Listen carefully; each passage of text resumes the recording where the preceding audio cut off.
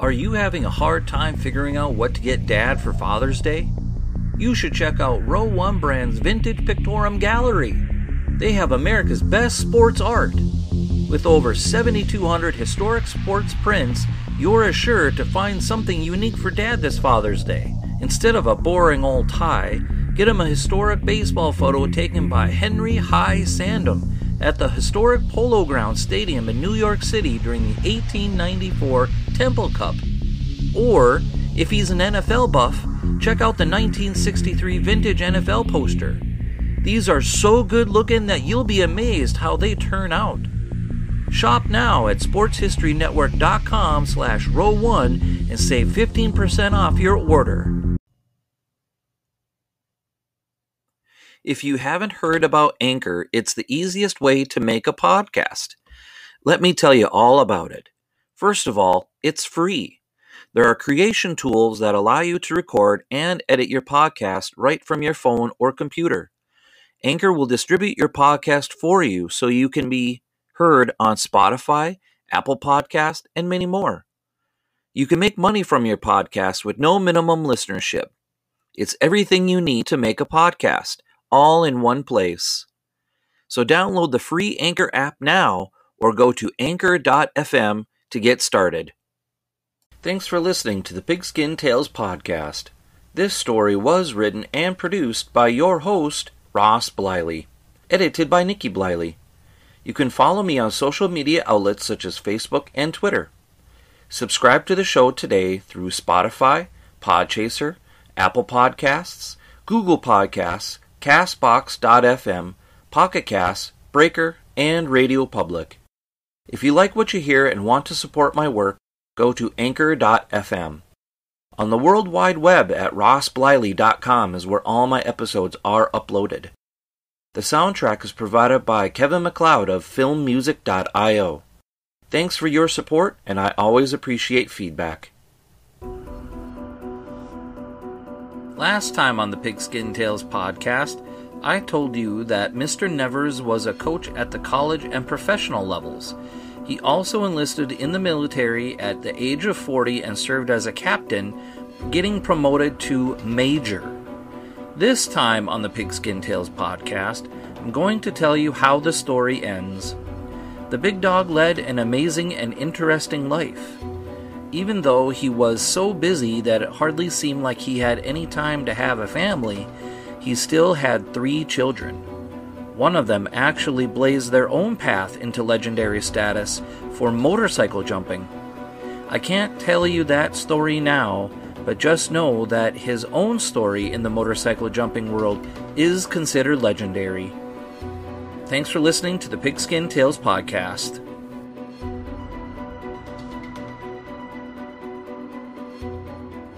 Part 10. The Chicago Rockets. For the next year, former Marine Corps Major Ernie Nevers worked for a large trucking company in Chicago while he was waiting for his new football team to start practicing for the upcoming NFL season. Dick Hanley and John Keeshan began recruiting players for the Chicago Rockets during this time. According to the 2009 online publication Coffin Corner, Volume 31, Issue Number 1, from ProFootballResearchers.org, the All-America Football Conference procured, persuaded, and pilfered 109 players away from the National Football League. The Bears and Cardinals each lost 12 men. Bob Dove was one of 17 players from Hanley's El Toro military football team that signed with the Rockets. President Keeshan was able to persuade him to sign a 3-year contract worth $5,250 per season, plus an additional $500 raise every season. Another recruit, Crazy Legs Hirsch, was given a $6,000 contract and a $1,000 signing bonus by Keeshan. 6 months later, it was reported that Hirsch had a personality and contract clash with Keeshan, but Keeshan quickly shut down the drama. When asked about the reports, he said, "When I say a player is signed, he is signed, and I say that Hirsch will be with us next year." Hirsch didn't see it that way. The season kicked off in September of 1946, and the Rockets played their first 5 games at their home stadium known as Soldier Field. According to the Coffin Corner publication, the opening day attendance was 51,962 screaming fans. By the 3rd game of the season, some major drama happened between Hanley and Keeshan. In an article written in the Honolulu Advertiser on October 29, 1946, Rockets president Keeshan released a statement to the press saying that his player coaching experiment was finished and that Pat Boland was the new head coach. Ernie Nevers was going to be the new running backs coach instead of assistant coach. Wait, what? According to the Coffin Corner, just before kickoff of the 3rd game, Keeshan announced that 3 players would be coaching the team instead of Hanley. Those 3 players would be Bob Dove, Willie Wilkin, and Ned Matthews. Hanley became upset and went to go sit on the bench with his assistants, Nevers and Boland. Nevers and Boland then just sat there looking at each other, surprised by the announcement, and did not say a word.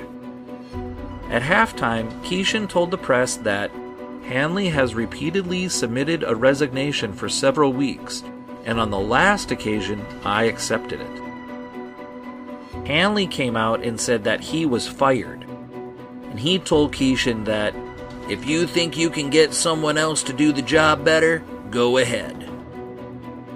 It was only natural then that Nevers thought that he was going to be fired too, but he wasn't. He and Boland were inactive as coaches while Dove, Wilkin, and Matthews ran the team. By Halloween 1946, President Keeshan decided that he needed to end his 3-player coaching experiment. He named Pat Boland, former All-American at Minnesota, as the new head coach of the Chicago Rockets for the last 2 games of the season. Nevers became the running backs coach.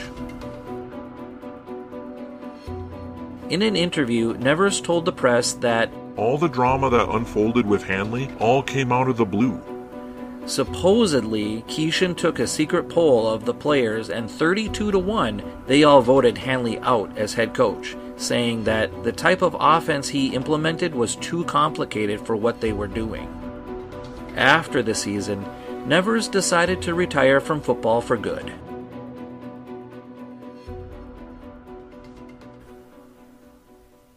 Part 11. Life After Football. While working for Keeshan and Hanley in Chicago, Mr. Nevers met a beautiful woman named Marge. Part of her story is from a newspaper clipping from the Chicago Tribune on April 24, 1937. It was reported that Marge Luxem was granted a divorce from John Railton, who owned B.A. Railton Company, a wholesale grocer, the day before. The article didn't say why she wanted a divorce, only that her charges of cruelty were not contested. I think she wanted a divorce because she hated being an in-store mannequin.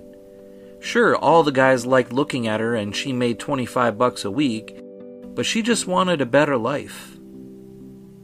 Judge John Liu ordered Mr. Railton to pay her $500 in alimony for 4 years, but if she got married to someone else within 4 years, she would only get half the money. The judge also ordered Mr. Railton to pay the monthly rent of $195 for a year for the house on Astor Street that Mrs. Railton was able to keep along with everything in it. The article said it was worth $13,500. Plus, she got to keep her mink coat, which was worth at $4,000, and all her jewelry valued at $9,000. By the time it was all over, Mr. Railton had to not only pay for the rent of the house for a year, but he had to pay her for pain and suffering and all the legal fees of her lawyer, which was $2,000. I could then assume that for the next 10 years, Marge Luxem was just living the single life off the divorce settlement.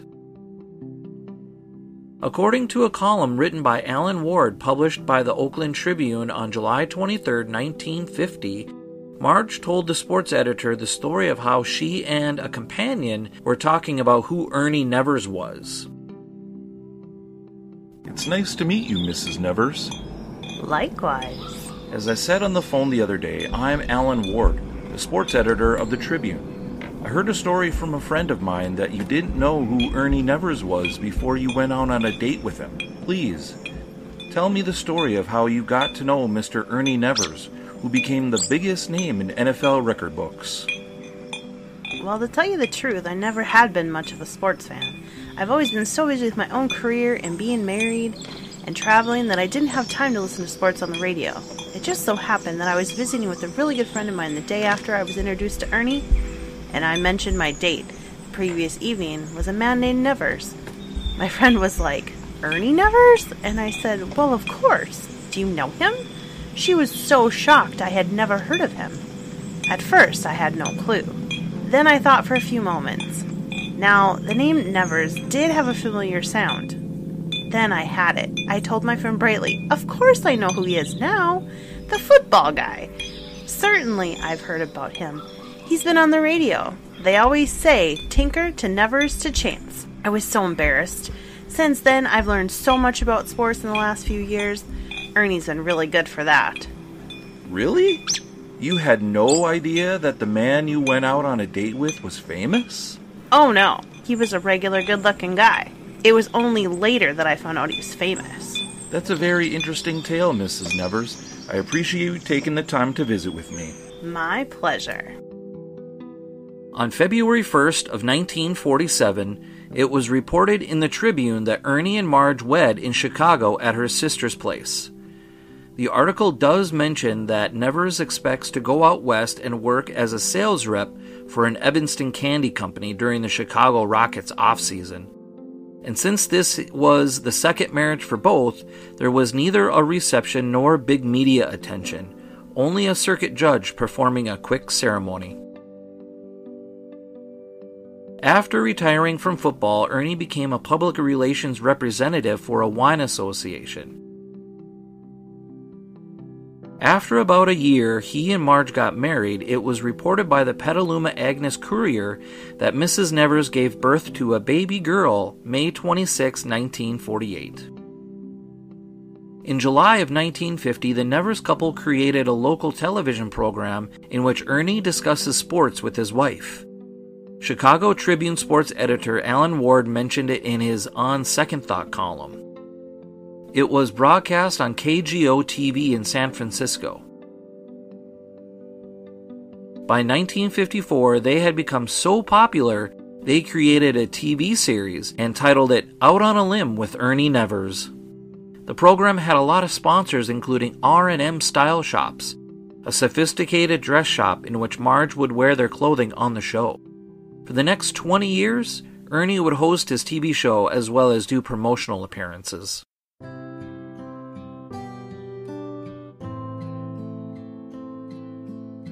Part 12. Death of a Gridiron Star. Life after professional football for Ernie Nevers was much more fun. He started a family, got a real job, and hosted a TV show. Marge and Ernie lived in Strawberry, California for a short time, then moved to Tiberian, a 3-hour road trip to the east of Strawberry. Multiple news articles cite conflicting information on how Nevers passed away. Some say a heart condition, some say kidney disease. In my opinion, I would go with a heart condition because that's a very common way of passing away so sudden. Ernest Alonzo Nevers was laid to rest on May 3, 1976. He was 73 years old. Ernie was considered the greatest athlete to come out of the West. He was Jim Thorpe's protege, according to Pop Warner, but he was overall much better than Thorpe. He was also considered the greatest 60-minute man in NFL history, but I'll leave that up to you to decide. Thanks for listening to the Pigskin Tales podcast. This story was written and produced by your host, Ross Bliley. Edited by Nikki Bliley. You can follow me on social media outlets such as Facebook and Twitter. Subscribe to the show today through Spotify, Podchaser, Apple Podcasts, Castbox.fm, Pocket Casts, Breaker, and Radio Public. If you like what you hear and want to support my work, go to anchor.fm. On the World Wide Web at rossbliley.com is where all my episodes are uploaded. The soundtrack is provided by Kevin MacLeod of filmmusic.io. Thanks for your support, and I always appreciate feedback. Sources of information were found on the web at newspapers.com. 1900 to 1909 Prices and Wages by Decade from the Library Guide at the University of Missouri. ProFootballHallOfFame.com. YouTube.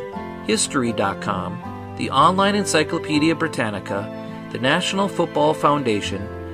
BaseballReference.com. ProFootballReference.com. And ProFootballResearchers.org. I also want to thank Cece, a recent supporter, for reaching out to me and sharing my work.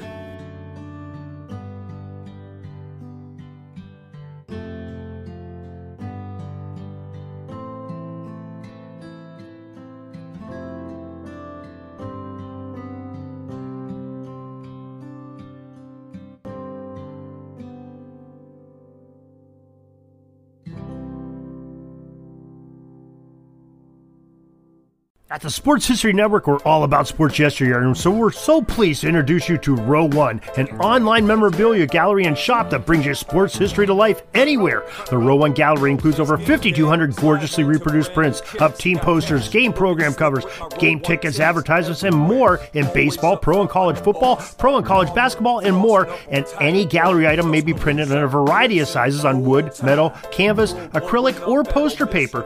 And in Row One shop, check out the thousands more of unique items with a retro and historical designs dating back to 1876, including t-shirts, long-sleeve shirts, phone cases, mugs, blankets, pillows, towels, and even shower curtains. Go to sportshistorynetwork.com, ROW1, for access to the full Row One catalog and for gallery prints and gift items, plus get a 15% discount off all prints on the Row One Pictorium Gallery with coupon code SHN15. Follow the link on the show notes.